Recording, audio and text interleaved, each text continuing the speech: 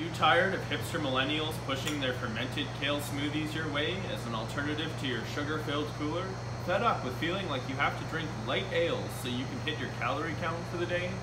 Fear no more. You now have the opportunity to finally make them look up to you while drinking Canada's first fermented hard kombucha.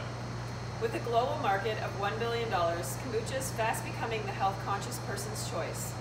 Wild Tea Kombucha will be the first in the Canadian market to bring a line of high-alcohol fermented kombuchas. With 2 refreshing flavors such as blueberry hibiscus and ginger lime, our Canadian firsts are going to tap into the $250 million cider and ready-to-drink industry in Canada. With our motto, Stay Wild, we strive to push the boundaries on what is possible for female entrepreneurs and set an example for fearless Canadian trailblazers of our generation.